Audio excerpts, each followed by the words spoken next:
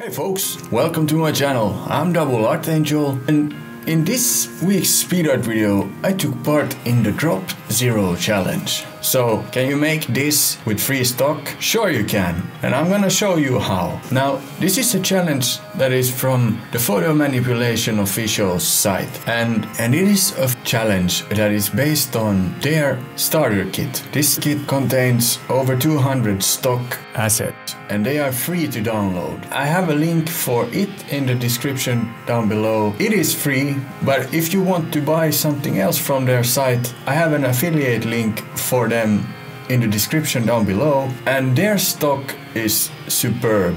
Anyway, this challenge was to make an artwork of those starter bundle stock pictures, and 80% of it was supposed to be just that, and the rest could be any kind of own stock footage. Now, I made this challenge to challenge myself, but I also wanted to only keep it free stock. So the rest of the stock that I used was for the background and the lens flare, and that's about it. And those were from Pexels and FreePic.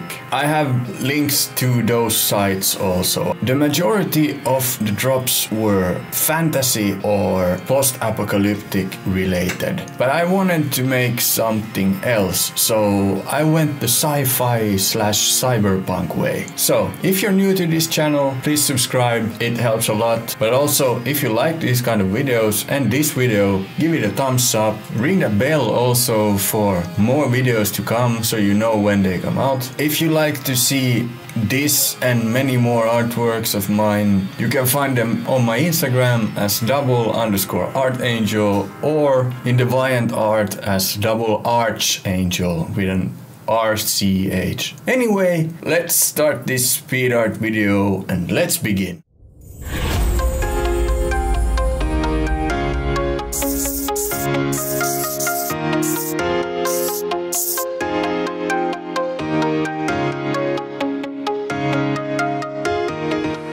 So, like I said, I wanted to make a sci-fi scene or a cyberpunk scene, and I started with this sci-fi kind of corridor that was part of the stock footage, and I wanted to use most of it but still cut it out so it looks like corridor of some sort. After this I added the sky that I took from Pexels and added a planet also over it to make it a little more interesting with some kind of nebula or whatever in the background. When I was done with that, I added a mid-ground with a city of some sort, also from the stock bundle, and then I started to create the first character. Now I used one of these assets from the fantasy side where I took the hood from on this cyberpunky kind of female person with a very big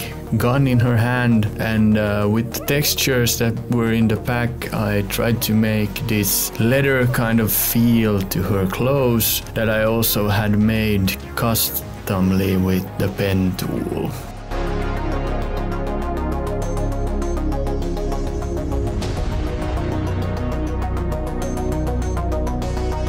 I wanted to make some kind of mask also, but not just as a mask but as some kind of goggles, so I added that also. Using a hue and saturation layer I got these lenses made, and to bring some more details and use more stock I used these bone kind of looking things that I added to her clothing, because I thought the originals were a little bit dull.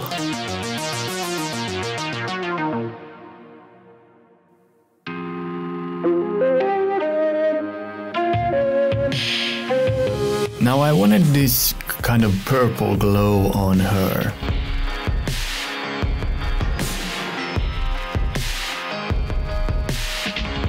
And the second part was this female person also, but I wanted her to be some kind of android first, I thought.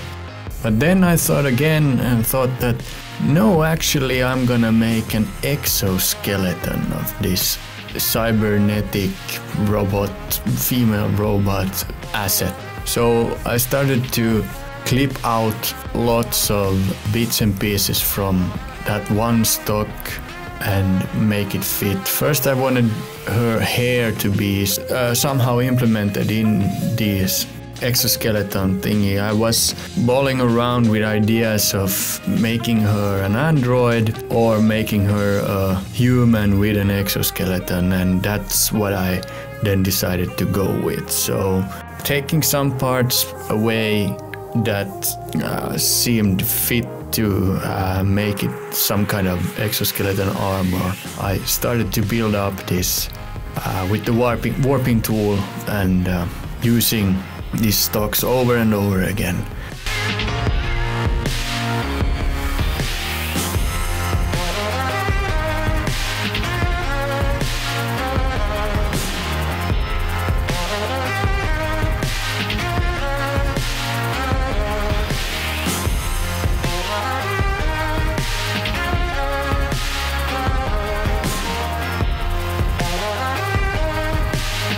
Now, her gun belt I wanted to be above the exoskeleton, so it would seem even more like it's an armor on her rather than a part of her.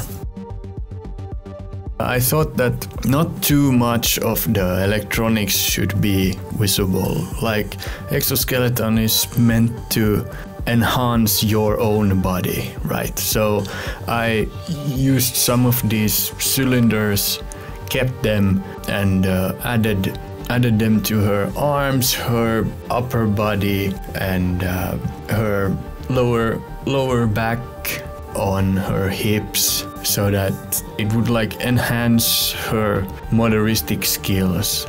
Still, somehow I wanted it to look like it's not just an armor, but it's an exoskeleton, meaning cyberpunky advancements on your body. So even though it's on her, it's also connected to her. So the part that is in her back head is like not just on her body, but actually connected to her.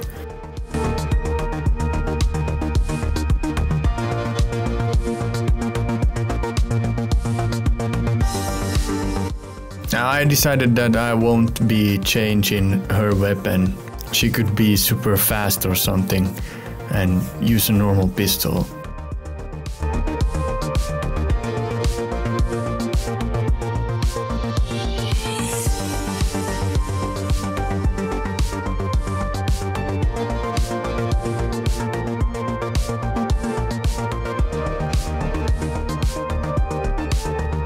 Also, I thought I wanted some kind of emergency happening in this scene, and I decided to go with this kind of red color of the overall lighting, and I started to light up the whole scene with this red.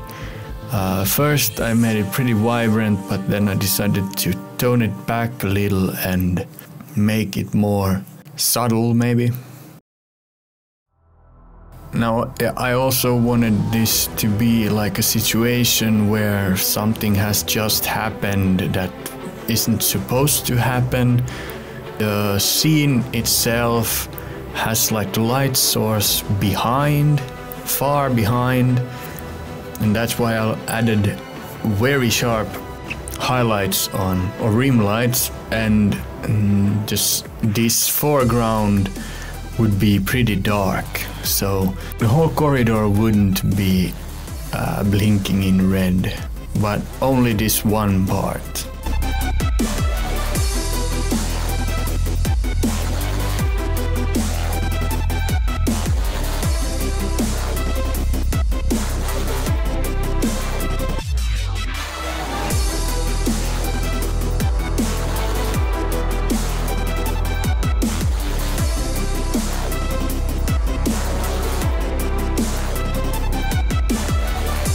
So by highlighting the outer side of the corridor, I made it look more like it's like just a section of it that is in an error state.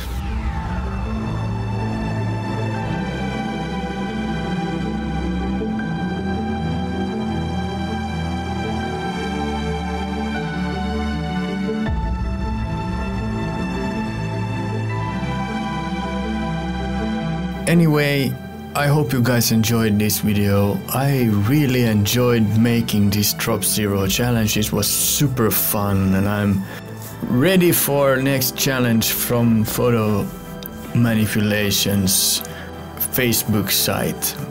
If you are into photo manipulation art and you still are not part of this superb group from Facebook, I highly recommend to go check Photo Manipulation official Facebook group and join the super company.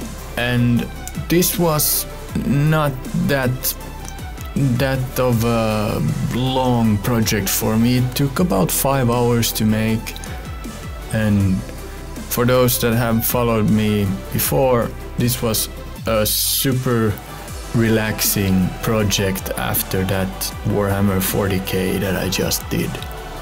Anyway guys, I hope you enjoyed this. I'm Double Heart Angel and I catch you in the next one.